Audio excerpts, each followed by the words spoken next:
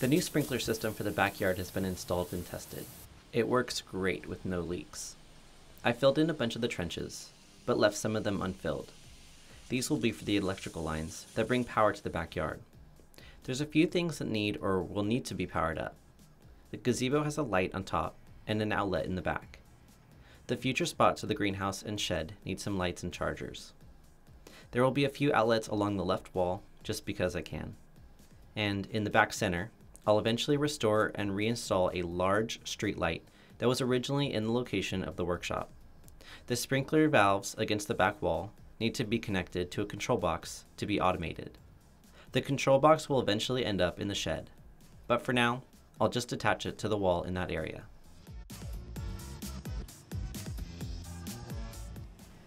Last year, when I built the dog run, I added some electrical conduit just for this purpose.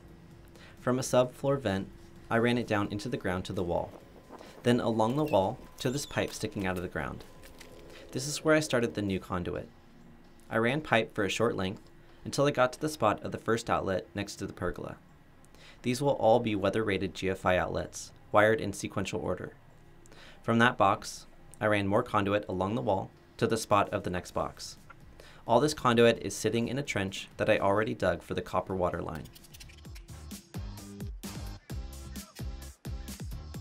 From this box, I started running the conduit in the sprinkler line trenches. I worked my way to the back of the gazebo. The gazebo was already wired up with a switch for the light and an electrical outlet on the backside. The wire sticking out of the wood right here is where the electrical outlet was. It was old and corroded, so I decided to redo the whole box. I moved some bricks and dug a short trench to be able to bring the conduit right up to the base of the post. I'll get to that box in a bit, but for now, I just continued laying conduit in the trench while I was in the groove. At this spot, I added in a junction box to allow a split-off pipe for a large street light. Since the street light won't be added for quite a while, for now, I'll just have the pipe stick out of the ground and cap it.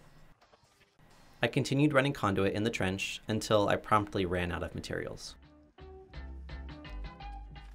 The next day, I picked it back up at the gazebo to connect the first box to the two pipes. I used short, flexible tubes to bend the conduit around the edge of the deck and direct them straight into the new box.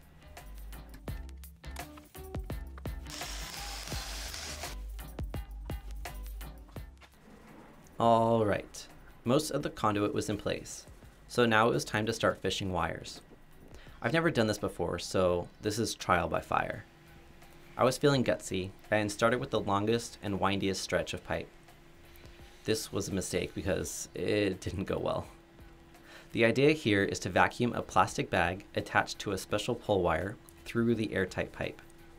The plastic bag is supposed to act as a sail and fly through the pipe towards the vacuum. I figured if I could do the longest stretch, the rest would be easy. Unfortunately, it didn't happen while working by myself. This would definitely take two people.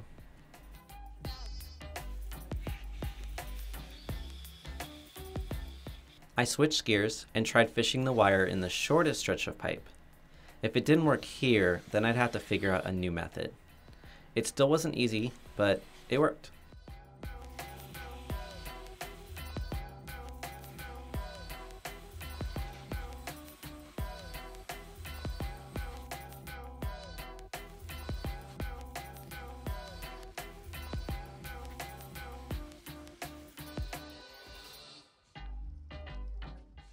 Okay, now that the pull wire is through the pipe, I could attach the electrical wires to it and pull it back through. This is a 20 amp circuit and has quite a bit of length to run, so I decided to use 10 gauge wire to avoid voltage drop. I purchased 300-foot spools of wire and created this jig to be able to roll out the wire as it fed into the conduit. The black hot wire and white neutral wire are 10 gauge, and the green ground wire is 12 gauge. I looped the pull wire to the first electrical wire and used a ton of electrical tape to secure it, as well as the next two wires all together.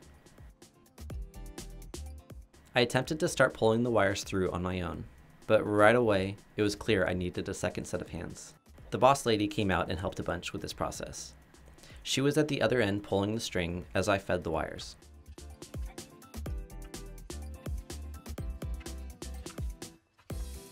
When it popped out the other end, I trimmed both sides to have enough slack to work with later on.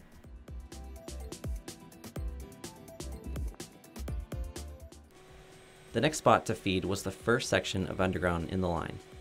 It runs from the house underneath the dog run to the first outlet.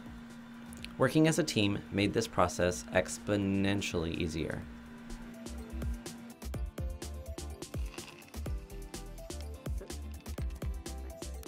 Alright, now we're back to this spot.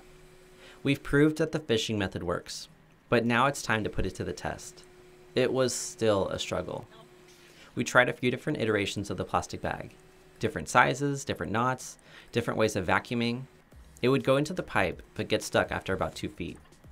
We then switched spots, and as the boss lady was vacuuming, it started working. It would move in short bursts and get stuck. So I pulled back on the string, then let it go so it could move even more. It's like taking 1 step back to go 3 steps forward.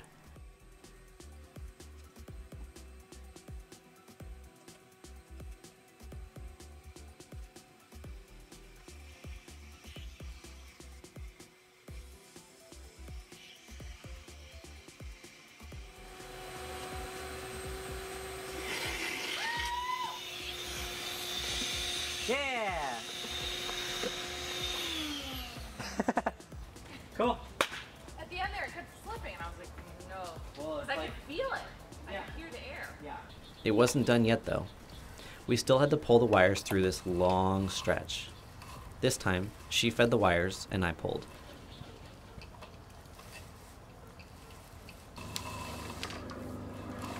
Oh yeah. Almost there. One more. Alright, that's good. Woo! The next stretch was relatively easy, but this time I had to run 5 wires. The extra hot and neutral wires are for the street light.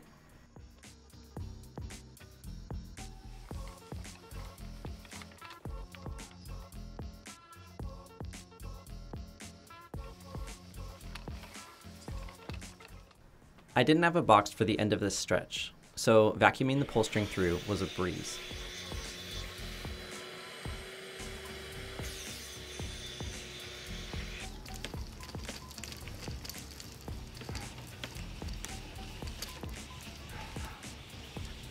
Okay, that's it.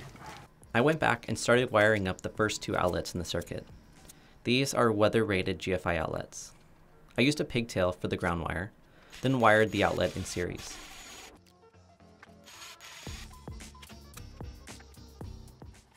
When I got to the gazebo, I had to connect the new wires to the old wires.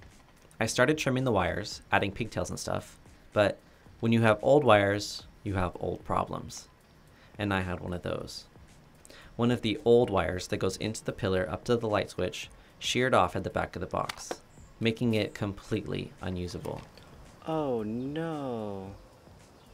There's no way I could fish a new wire through that part of the pillar, so I decided to run all new wires to a new light switch box through a 1/2-inch flexible tube. I then finished wiring up this complicated section. I was super careful to make all the correct connections that it took almost an hour to do these 2 plugs. The bottom box became a single outlet and a switch for the future street light, and the top was the same setup from before as the switch for the gazebo. I finally got the parts for the far end of the electrical circuit. The conduit has to stick out of the ground in a funky way because of the foundation for the brick wall. I may fix it later, but for now, it's fine. I ran the wires to a junction box where I can eventually tee off for the greenhouse and shed. I then continued up a bit to install the last planned outlet.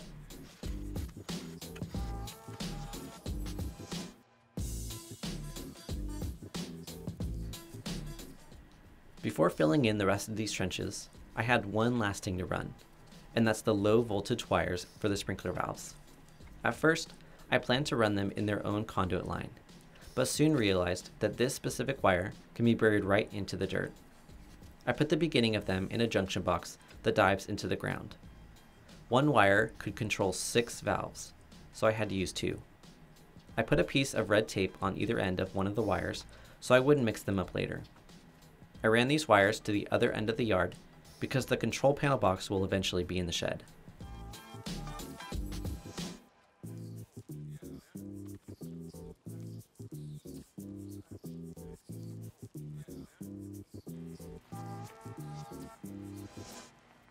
I've done a fair amount of electrical work on this house already, so I was pretty darn confident that this would all work. Confident enough to fill in most of the trenches, because Doofy's stumpy little legs couldn't really jump the gaps and he kept falling in.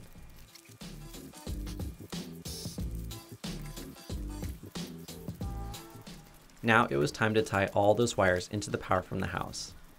All of our electrical lines are in the attic, so I had to find a way to run a wire from the attic to the subfloor. Then I could pull it over to the conduit at the dog run. Luckily, our chimney is funky shaped, and I had enough access behind the wall that I could fish a line through. I tried to work as efficient as possible, but I still had to go under the house into the crawl space 4 times and army crawl all the way to the chimney. There's not a lot of room to maneuver around. I'm a small guy. I stunt double for kids on TV, and I still had to squeeze through some areas.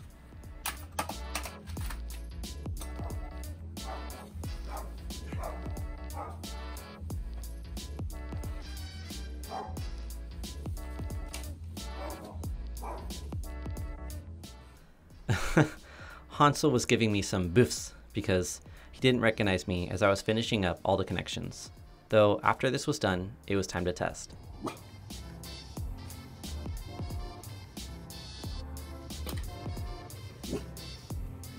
doesn't quite know what to make of it.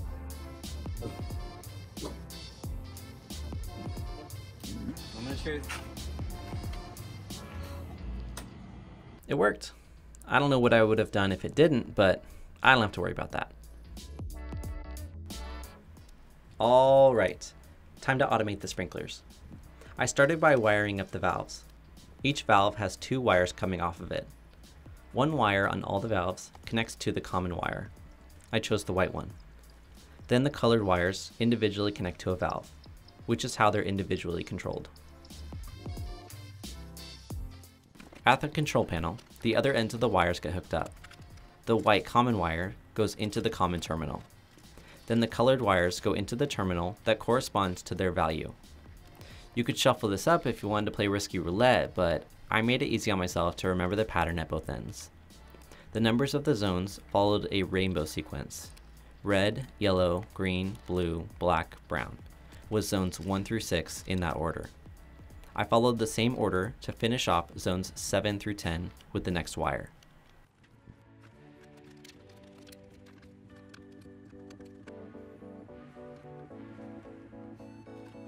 This is a smart sprinkler box, which means I can control it with my phone from anywhere, and I don't even have to be at home.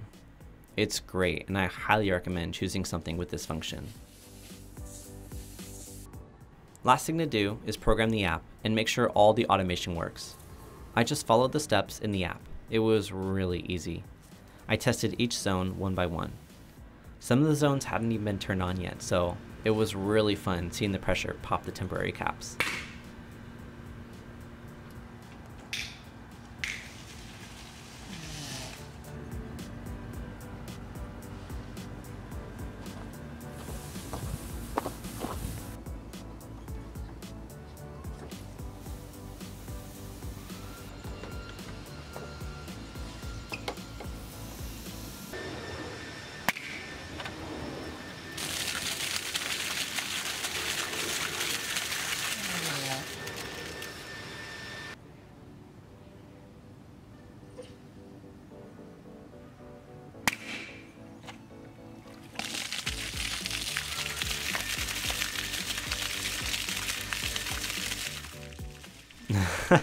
That last one got a ton of hang time.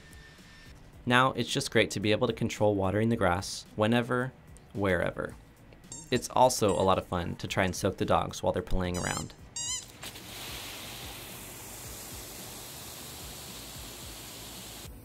Like in between these two. Think so?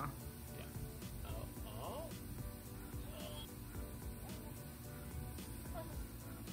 Oh no! Come here. Why would you?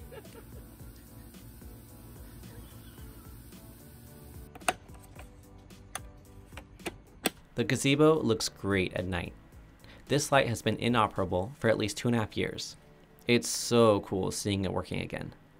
It's also kind of amazing that the bulb is still good. The boss lady wants to change the fixture, but she's indecisive, so it'll be a while until I have to swap it out. We want to add string lights all over the yard, so now there's easily accessible power to do just that. Okay, that's it for now. See ya.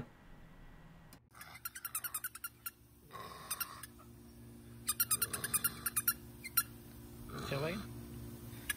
Okay.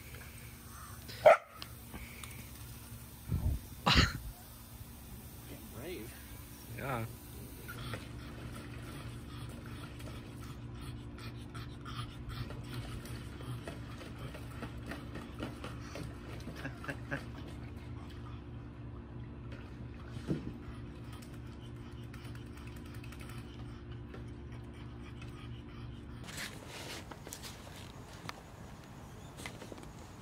Sir,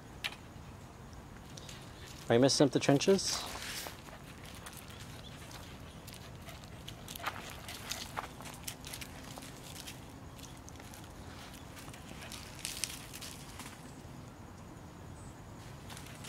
What's that? What's that?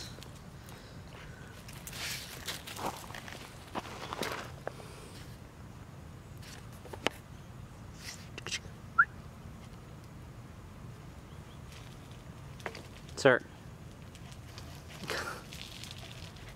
Sir, you're putting dirt in the trenches.